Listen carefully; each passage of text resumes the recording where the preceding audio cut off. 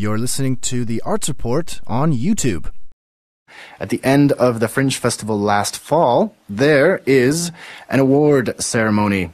Marisa Smith walked away with not one, but two of those awards. In fact, two rubber chickens, which is the trophy that they give out. She won the Cultivating the Fringe Award for her play Wicked Shorts. That means the Cultch will host another run of that play. Their season opener, no less, coming up this fall. Marisa also picked up the Joanna Murata Award for mentorship. But amidst all that, she's also remounting a play called Tape at the Waldorf. That was out in 2009. It got rave reviews at that year's Fringe. It was completely sold out and held over. The Georgia Strait called it fantastically authentic. The Courier called it one of the best shows of the year, and more and more and more and more. So obviously a lot to talk about with Marisa, and we started with a little bit about Wicked Shorts. Well, originally it was a site-specific show at Wicked Cafe, and we commissioned, or we put out a call for submissions for short plays, two-handers to be done, and we chose 4 of them, and that was what made up Wicked Shorts at the Wicked Cafe for the Fringe, and it was a site-specific BYOV thing. And coming up at the Cultch, we're going to restage the show in their studio. So we're going to transform their culture lab into a culture cafe. No way. Yeah. And sort of recreate that BYOV feel. Yeah. It should be really interesting because I'm going to add a lot of lighting to kind of create atmosphere. In that space, and we're going to more than you could in a cafe, maybe. Right? Yeah, totally. And there's a bit more room, so the actors can kind of enter and exit from in and around the audience, and there'll be tables and chairs, so you'll feel like you're in this sort of cafe cabaret type setting. So will you be serving cocktails?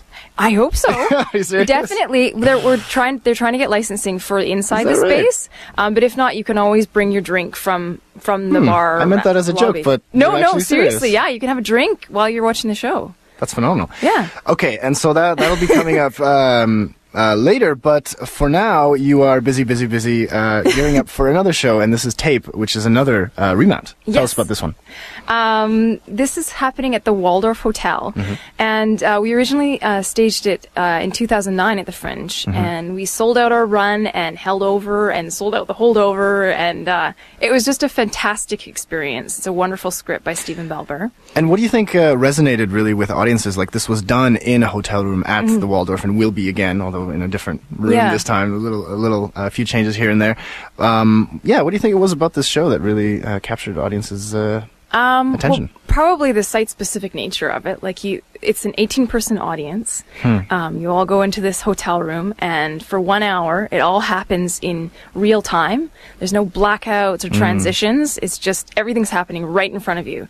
So you're just part of it. And there's these 3 characters that are kind of battling back and forth about an issue that happened in the past. You don't really know who's wrong and who's right and what the real reality of the situation is. But there's some pretty funny moments, some business in the bathroom and then out the window, and all sorts of fun stuff that you can have in site-specific theater. So I think that's one of the main attractions. Great. And we didn't talk about it, but the other award that you won, the Joanna Murata Award, is all about mentorship. And have you been able to sort of apply some of those skills? I mean, it's ongoing, right? So you're obviously still learning, but have you noticed that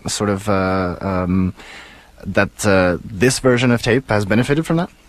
I think so. I mean, I'll be performing and producing in this one, so a lot of my mentorship so far has been for directing and producing, but it's still, I mean, you can always learn. I mean, I'm always learning from everybody that I encounter. So, but a lot of the learning that's happened this year has been focused on directing, which is pretty exciting because I'm sort of an emerging director myself.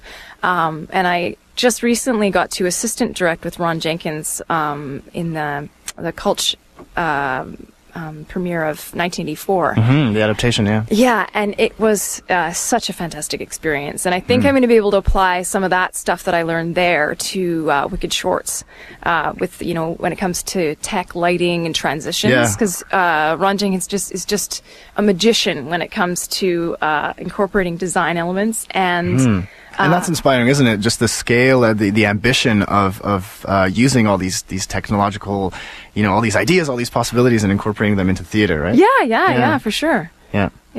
Cool. Now, you mentioned blackouts there, that the show is very sort of immediate. Yes. It's very, you're there in the hotel room, with 18 friends or strangers. Yeah. And I just wonder, do you think that style of theater, that approach is better than others where you do use blackouts? Like, I'm thinking of the blackout issue in particular, because a friend of mine, some actors, they hate them. They're like, I hate blackouts. It ruins everything. Well, sometimes it can stop the arc momentum of the story, the momentum. Okay. And also, I think, actually, Ron said this to me during rehearsals, is that blackouts can be very powerful if you wait for the right moment for them. If there's a really good reason other than, just trying to get to the next scene. Because, you can use them for, for tension building or if there's sound happening in that blackout that's telling the story. So sometimes they're good, but when they're misused or just used for no particular reason, it's sort of, for me, it gets tiresome.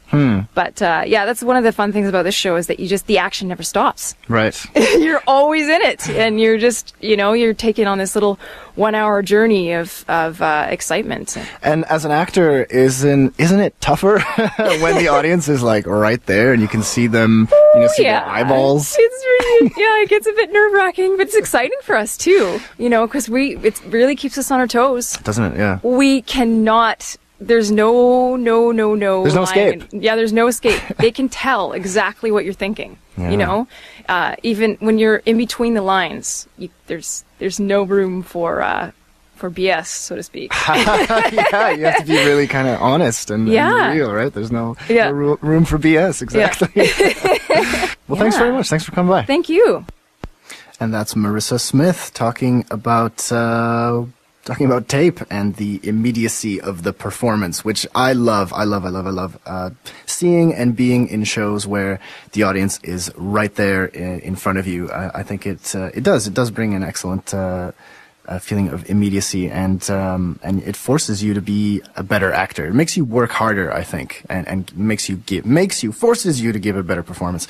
So you can be one of those lucky 18 people sitting there, right there in that hotel room at the Waldorf. For the tickets are $15 for that. It's cash only at the door. And that's happening from April 20th until the 24th. 2 shows, 7 p.m. and 9 p.m. 3 shows on the weekend, matinees at 3 p.m. And Marisa really wanted me to stress that it is so important to get tickets early, because there are only 18 seats, only 18, so they will go fast. And you can reserve tickets in advance by calling 604-671-9776.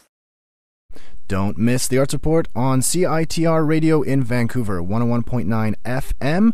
That's Wednesdays at 5 p.m. We're also streaming online at CiTR.ca every Wednesday at 5. And don't miss our podcast, which you can find, at CiTR.ca.